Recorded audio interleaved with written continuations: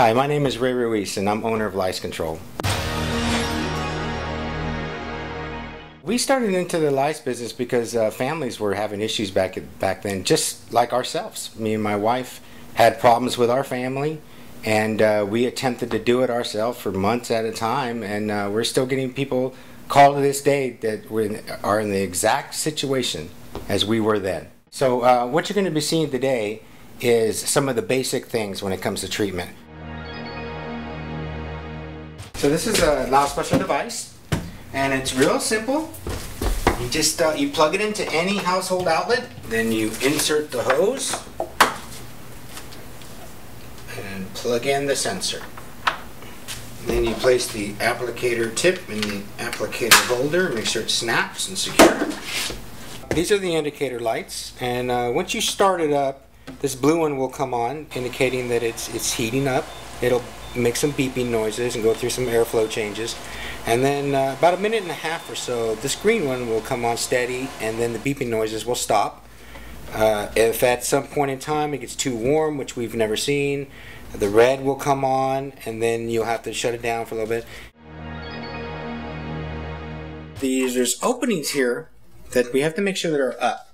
So everything has a certain way of working for this to work out the best, and it's all engineered and designed to work one really way. And so the way is here on the side, we're going to go ahead and use the applicator tip and place it onto the neck or scalp, and use an overlapping type of idea on the side and on the bottom. We want to overlap by one row. So you would place it like this, and you can rock it a little bit to make sure that it's on the scalp and the neck.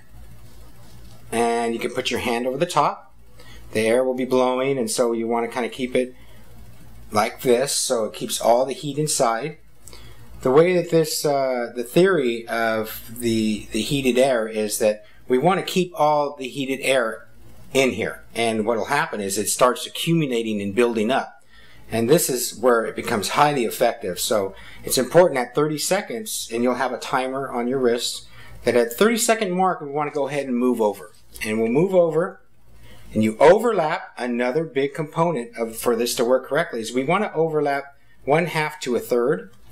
And as you overlap, you make sure you get all the hair together, and you place it underneath the hair. It's another important aspect of the louse buster to make sure that it works correctly. And then you keep your hand over the top, and we just continue this pattern all the way around of lifting, placing under, and then here at the end you want to overlap again, something like so. And then it will come up a little more, and we'll go over, and we do this one pattern pretty much going around here. And then there's another segment here where a second part will actually start at the top, and you lift the hair again.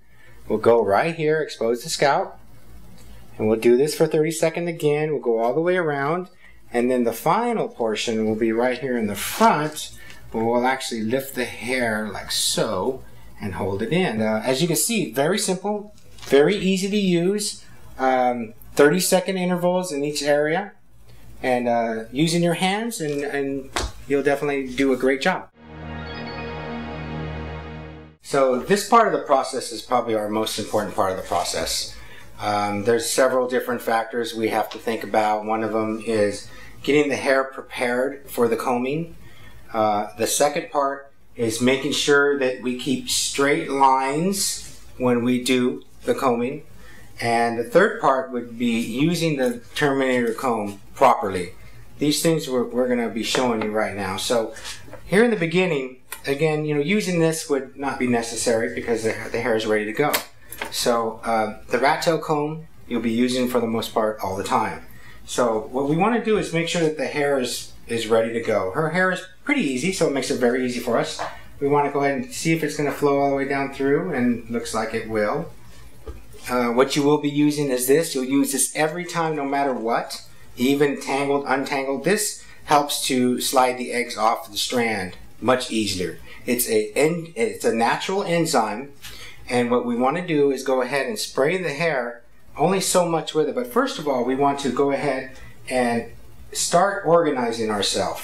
You must organize yourself, or The worst case scenario is that you would get lost and then you would forget if you had done this part or down here. So right off the bat, you want to start with a well-organized strategy to be able to put these into little squares so we can use the Terminator comb. So we want to go ahead and use the pointy part of your comb, and you can run it right down the side. It's not sharp, it won't hurt. So right down the side, about the length of the comb, and then you add a little bit more. As you get better at it, you'll be able to do this without even having to use the comb to give you an idea. But let's just say there, you run it down, you want to make sure it's straight down. Now this seems very easy, and it really is. But the discipline of doing it every time, even though you feel you may not need to, that is the greater part. Because you have to make sure you have a habit of doing this every time. Because what will happen if you don't come straight down and you start moving over here, you can start to become askew, and then what happens is pretty soon you're in this weird situation where the hair is just not lining up. And so these are the greater parts. The clips aren't just to hold hair. The clips are to hold flat on the scalp like so, and hold it and put the clip tight into the part here to keep the hair down.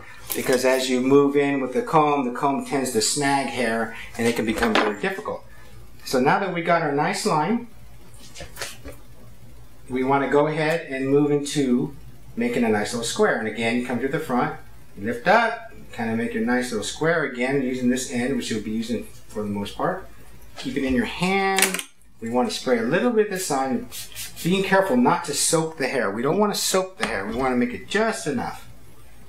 And then I'm going to go ahead and run the comb flat onto the scalp all the way, deep into the comb, and then moving the comb out as you hold the hair so you don't hurt her, and then moving it away from you, not on you. This is the big parts. And then you want to go ahead and kind of give it a little action on the tongs to get whatever might be out. And we want to do this on all sides. So I did this side. So I want to go ahead and move on this side, and we want to hold the tongue always on the scalp all the way through. And you come up deep into the comb, and you cock your wrist a little bit, keeping it deep into the comb, moving it away from you. And that is basically, generally, how it's going to be done. The trick is doing it every time to every square all the way through the head. And so with practice, it can become very easy.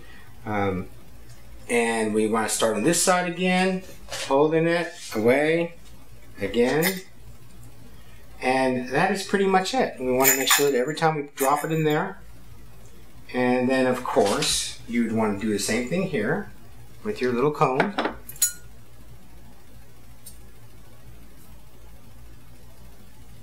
And we would want to spray this area and pretty much go all the way around. And again, the 3 points would be making sure that you organize yourself, the hair.